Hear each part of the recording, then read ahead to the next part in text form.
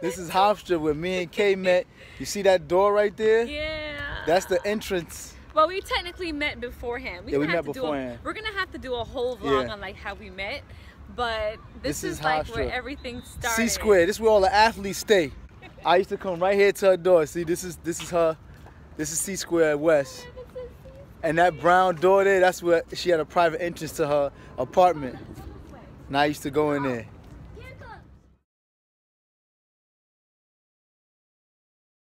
So this door right here was her private entrance to her apartment. I used to live in here. This is my apartment. Yeah. I had a 2-bedroom apartment, full kitchen, living room, dining room, bathroom, everything.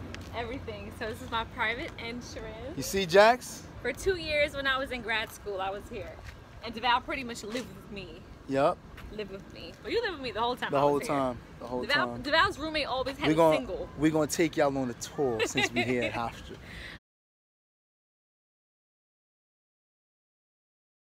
So this right here, that's Hofstra USA, that's Dutch Treats.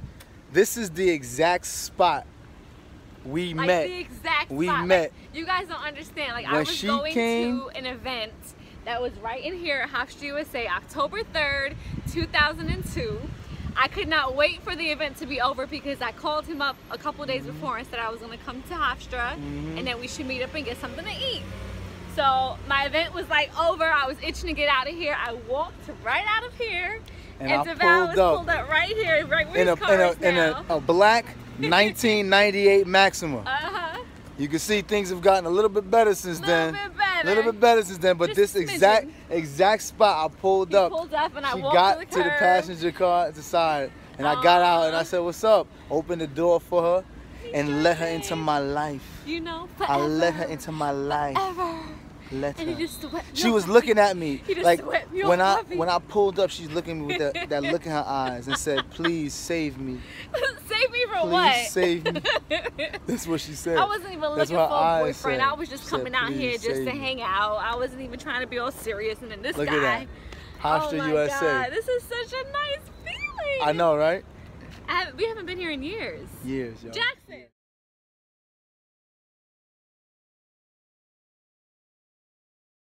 So we about to walk in the student center. This is the first unofficial date I took Khadeen. I had a meal plan. It was $1,600 for the semester, so I was straight balling. I walked in, I said, yo ma, get whatever you want. Whatever you like. You can have whatever it's you like. on me. So then I just walked away. I just walked away like this. Yeah. See how I'm floating? That's how I walked in there on the student center. You see this? I remember being a young freshman walking in here. You put your fresh clothes on a Wednesday during common hour, looking for chicks. So everything, all the resident halls was on this side. All the classrooms was on this side. Yeah. You walk through the unit span. You see that? Do you remember that guy that was in a wheelchair and he used to like... He used to fly through the unit span, yo. He ain't have no horn or nothing. No, he had music. Flying. And he used to call people who could walk normals. He used to be like, get out of the way, you fucking normals. You normals. I forgot about him. Look at one of these normals. I do remember him flying through the unit span. And he had speakers. He had speakers in his head. This is not a lie. Speakers in his headset. So he'd be blasting rap, hip hop. Yep. White dude. All the time. Blasting 50 Cent. 21 Questions. Talking about get out the way, normals. Normals. Get rich or die trying, normals. Let me tell y'all something about college, man. The student center is gonna carry you through life. Through those doors is the classroom, right? 90% of what carried me through life, I learned in here, through networking, just meeting people. Jared Greenberg, I met him in here. He works for NBA TV. He got me my first job when I retired from the NFL as a sports analyst at MSG Varsity. Here, not through there. You gotta be able to speak to people, meet them in common hour, exchange information, get to know people. That carried me through life. Most people I know now, it's through Hofstra. Common hour. Good people. Common hour in this area. Not even in the classroom. It was in here. Got to be able to socialize. Got to balance the social. Social with the books. You can't just be a bookworm, be a nerd, and not know people. You're only as good as your network. I'm telling you, man. I'm telling you. Facts. Uh-oh. Uh-oh. We in Khadeen stomping grounds. Where I used to right time. The School of Communication. Yeah. Breslin Hall. I'll never forget Breslin Hall because Devale, this is where we had Miss Drucker's class. Do you remember Miss Drucker's class? Yeah, I remember Miss Drucker. Oh, Miss Drucker. Oh, Miss Drucker. You're right.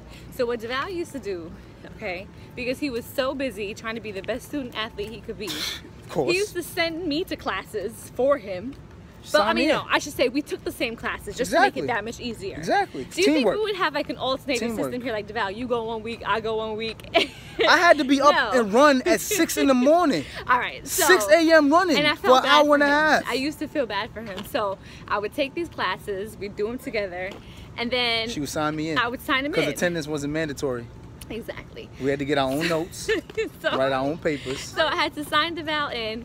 What I would normally do is get all the notes, we study together, group projects and stuff like that. We never were really in the same groups, but Devale had the gift of gab, so he would go up there and BS the whole thing. I bullshit the whole group. The whole entire I wouldn't be in no project. group projects with never show up to nothing, and it'd be my turn, and I'd just be up there just gabbing. Yep, gift the gabbing. And Miss Drucker like was in love with Devale for whatever reason. I'm gonna tell you why. So, 2 weeks before the end of the marking period, right?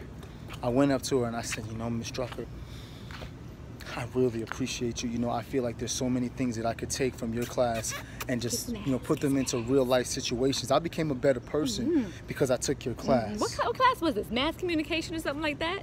Yeah, whatever. So, I mean, he does at communicate the end well of the with the masses semester, now, I guess. at the end of the semester, right? I got 4 B's and 1 A in Miss Drucker class. Kay got 4 A's and a and B. 1 B from Miss Drucker. She gave me a B, okay? And I was like, it's all about networking. How is it? Relationships.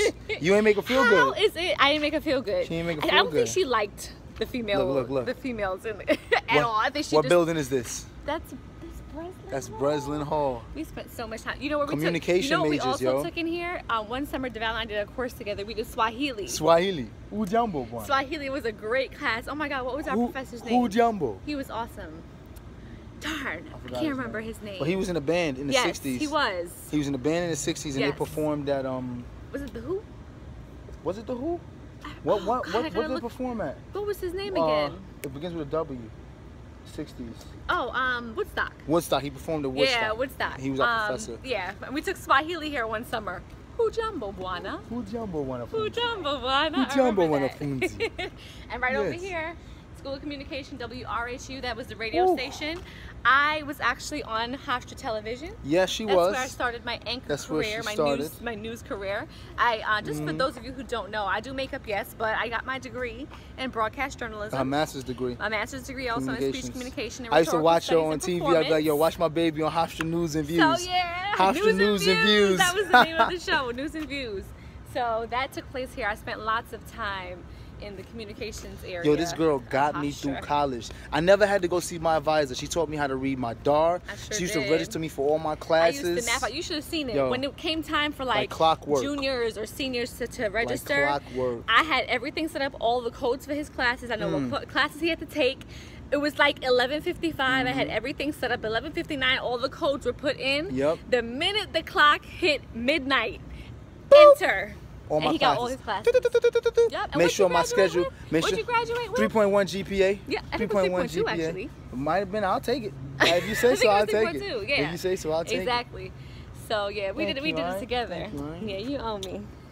I give you a lot. He's still working off his debt. And I give you a lot. He's still working off his debt. How I'm working off my debt? I gave you 2 kids and I got 1 more coming out. Right. Which I'm carrying. So.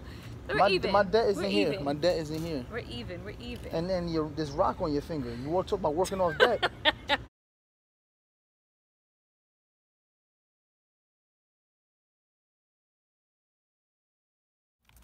Walking over to Margiata Hall. This is where Devale spent all of his time. Countless hours. Countless hours putting in work. Training sessions. Practice. Oh. You know, it's funny, when I was a freshman, I told my pops that I wanted to be able to bring my son back to Hofstra. This hallway used to have pictures of football players all over it. They dropped the football program. Sorry, ass school.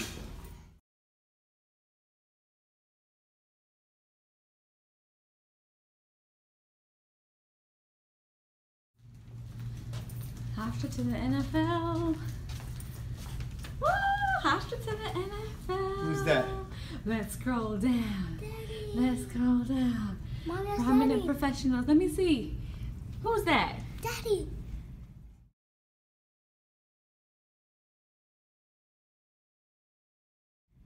There he goes, Devale Ellis. Detroit Lions, Proud, Cleveland man. Browns. Proud, Along with man. Stephen Bowen. Oh my gosh. It's Marcus. See? Colston. Yep, there goes Marcus Colston. Willie Colon. Willie Colon, These are guys I was playing Marcus. with. Kyle Arrington. Yep, Guys, Ricky Bryant. I played remember all him. of these guys were on the same team. We all played on the same team. Look at that. Lance Schulter's down here. Lance Schultz won a Super Bowl too. That's dope. I cried, broke my heart when they didn't have football no more. I know. Football changed my life. Football changed my life. Football gave me everything that I have right now. I was able to go to college for free. I was able to play in the NFL, provide for my family, start my businesses. It gave me a work ethic. It taught me discipline. I was a basketball player my whole life, but if it wasn't for football, I wouldn't be the person I am today. I scored 25 touchdowns on this field. What? Let him know you. 25 let him touchdowns. Know, let him know. Over 2,000 receiving yards. Look at that. Over 150 catches. Look at They that. can't catch me, baby. They can't catch me, baby. Put a lot of work in this field, boy. Sure did. And this was the moment that I wanted. Like this, I wanted to be able to come back and show my son, like, Daddy put work out on here. Your name will never be forgotten when you do great things. You hear me? Look at me. Look at me. When you do great things, you work hard.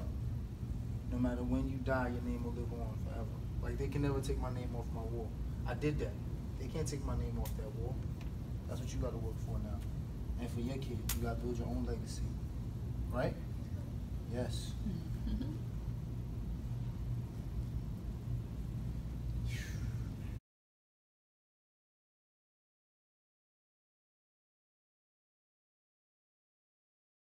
It's so funny because being here, listening to Devale talk about his football experience and how much work went into it, I just realized that I was really there to witness this, like, front row seat, have a firsthand account and be able to witness him doing something so great.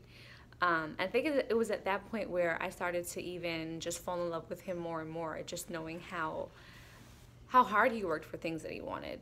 And it's kind of transcended through everything and every phase of life. Like, not just football, because football came and went, but he's that passionate about family. He's that passionate about acting. He's that passionate about helping other people. And I think that's just one of the other million reasons why I love him so much. For lack of sounding mushy, which has already gotten mushy, but you know. It's just really nice to get that reminder of where everything started for us.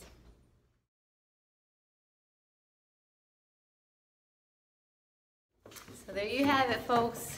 Margie out of Hall. I used to come out of practice. She used to be waiting for me right there in her green RAV4 as soon as I get out of practice. With food I have ice and on my drinks. knees, ice on my back, and she have everything. The food, the drinks. Yep, She made sure I was good. yep. Made sure I got my work done.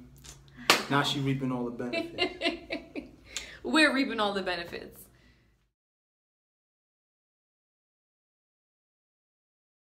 So ironic, man. It says building clothes.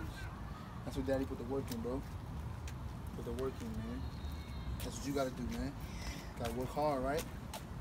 Build your own legacy, right? And you know where it starts? With racing me to the car. Last one is a loser.